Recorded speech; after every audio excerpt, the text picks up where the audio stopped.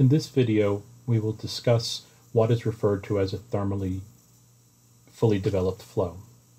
So as we had stated in the previous video, we have three temperatures, all of which can vary in the axial direction. And a combination of these temperatures defines a non-dimensional temperature in a manner that will become a little bit clearer as we move through this process.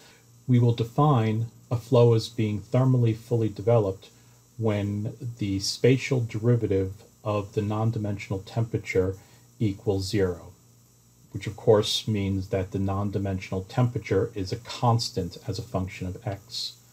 There are two cases that meet this condition. The first of these cases is where the heating of the tube is controlled by a uniform surface heat flux. In other words, Qs double prime is a constant. If this is the case, the surface temperature of the tube must vary with a function of x.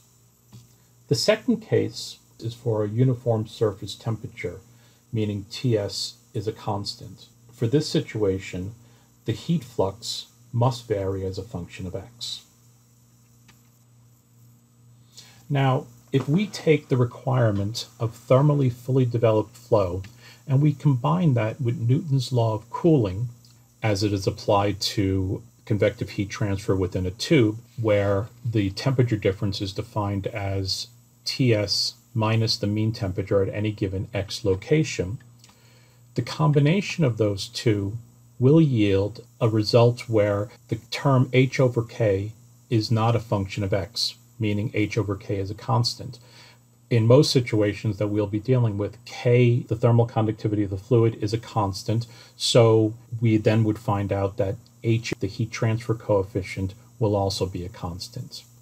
Now, looking at the figure in the lower left-hand corner, we see that in different cases, the velocity boundary layer and the thermal boundary layer will grow at different rates. In the case of a Prandtl number equal to 1, we would typically find that the velocity and the thermal boundary layers coalesce at more or less the exact same point. Now, once the velocity boundary layer becomes established and fully developed, we find that the friction coefficient also becomes constant. Once the thermal boundary layer becomes fully developed, we then find that the heat transfer coefficient is also a constant. Just as a reminder, last semester, when we introduced the Moody diagram, we did see that for all cases where the flow became wholly turbulent, the friction factor became a constant. So it should not be that surprising to find that the heat transfer coefficient, which is the corollary of the friction factor for the thermal boundary layer, is also a constant once the flow becomes fully established.